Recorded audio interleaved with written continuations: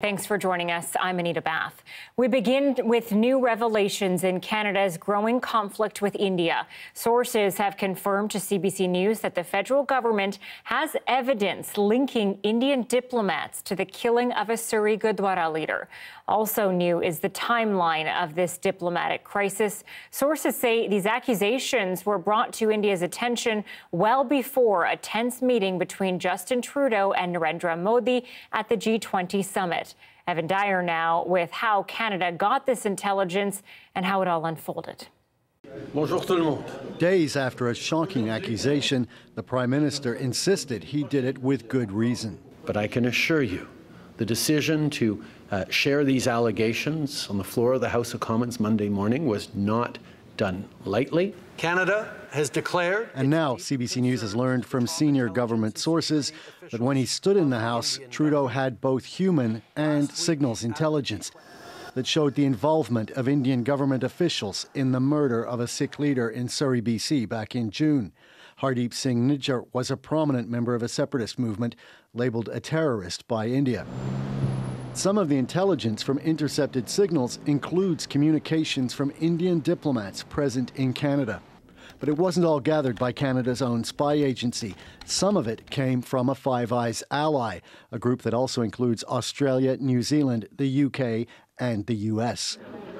One of those allies has been more forward in its support for Canada than any other, the United States. I have seen in the press some efforts to try to drive a wedge between the United States and Canada on this issue, and I firmly reject the idea that there is a wedge between the U.S. and Canada. The U.S. is trying to draw India into a closer security relationship, but Sullivan said today that India has to be accountable. We will stand up and defend our basic principles, and we will also consult closely with allies like Canada as they pursue their law enforcement and diplomatic process. As that transpires, India is applying more pressure on Canada as it stops issuing visas for Canadians hoping to visit, accusing Trudeau's government of providing a safe haven for terrorists. The reason is that we have seen Canadian diplomatic interference in our internal affairs. Government sources say Canada is weighing a response to the visa suspension, but has made no decision yet. India appears to be making efforts to win the United States over to its side as well, with Modi issuing a formal invitation to President Joe Biden to be India's guest of honor at Republic Day in January. Joe Biden hasn't yet accepted that invitation, but the Financial Times is reporting that Biden raised the Nijjar murder directly with Modi when he met him in New Delhi during the G20. We also know more about Canadian government contacts with the Indian government prior to that Narendra Modi meeting where Justin Trudeau made these allegations directly to the Indian Prime Minister. Canada's National Security Advisor Jody Thomas traveled to India on 2 occasions before that, once for 4 days in mid-August and then again a couple of days before Trudeau went to the G20. And we're hearing from Canadian government sources that whatever Indian officials say in public, they haven't denied these allegations in those private meetings. Evan Dyer, CBC News, Ottawa. Now, that political rift and the suspension of visa services is having very real consequences for people in this province. As Lindsay Duncombe shows us, many hoping to travel to India just had their plans turned upside down. This is not what Santosh Sandhu expected when she bought tickets to India for October. She's still waiting for her visa, but now that's in jeopardy. The government of India suddenly declared visa processing is suspended, officially due to security concerns at offices like this. But Sandhu blames prime ministers, 2 of them. India's Modi and Canada's Trudeau have left us all distraught, she says. The visa decision follows Indian outrage after Canada accused the country of being involved in the murder of Hardeep Singh Nijjar, a Sikh separatist India considered a terrorist. We are the ones who are going to suffer and not the diplomats. Myself and my Manbir Singh is worried he might not make a family wedding. There's a panic right now in the city that everybody might not be able to go. In 2021, 80,000 Canadian tourists visited India. Late fall is an especially busy time due to warm weather, festivals, and weddings.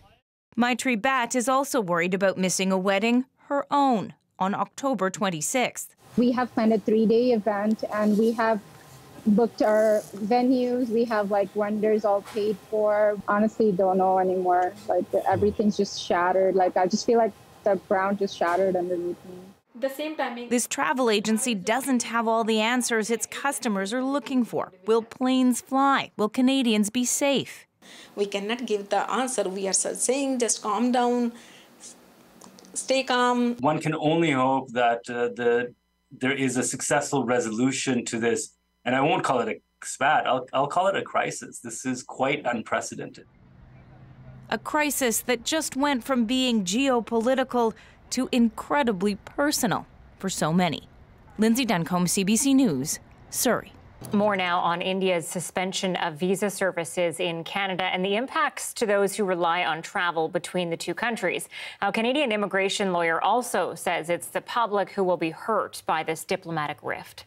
Whenever we deal with international disputes, it's the ordinary people that find themselves caught in the crossfire. My thoughts right now are for my clients. My thoughts right now are for individuals like my parents that immigrated to Canada from India many, many years ago.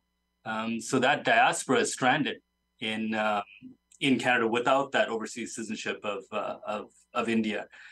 There is no more e-visas. There is no more visa consular services for Canadians, ostensibly because of security concerns, but they won't even issue a visa to a Canadian, even if that application is made outside of Canada to a different consul. So we've got people stranded in Canada. They can't rush back if there's any sort of family emergency. We've got a massive disruption that's going to happen in terms of tourism, both sides. We're going to have a freezing of relations, and that will extend to the business world and obviously joint ventures. I'm joined live now by Setwinder Bains, Associate Professor and the Director of the South Asian Studies Institute at the University of the Fraser Valley. You know, there's been some criticism toward Trudeau for coming out with this information, but not providing anything concrete. India has also called the allegations absurd, but just hours ago, CBC learned there is communications intelligence linking Indian officials, including Indian diplomats present in Canada. What do you make of this new revelation, and how much more credibility does it give to Trudeau's claim? I think there's a lot of relief that this came out today after 3 days of just staying in a liminal state of not knowing where the evidence might end up. I think there's a lot of fear and unsettlement in people's minds about the evidence as it unfolds. So as it is unfolding, you know, there's some comfort in knowing that the decision that the Prime Minister made to come out and tell the Canadian public something so, horrible, and we were so shocked by hearing the news, but to know that it is done so seriously. It is a very serious allegation that Canada is making, and it's not been done lightly. It gives great comfort to us that people have spent the time. I always assumed that intelligence had done its work, that the Prime Minister would not make such an allegation without the proper kind of evidence behind it. How long do we expect this, visa situation to last? This is the busiest time for travel, well, from now until about March, for travel for British Columbians going to India. Are people just expected to sit back and wait and see?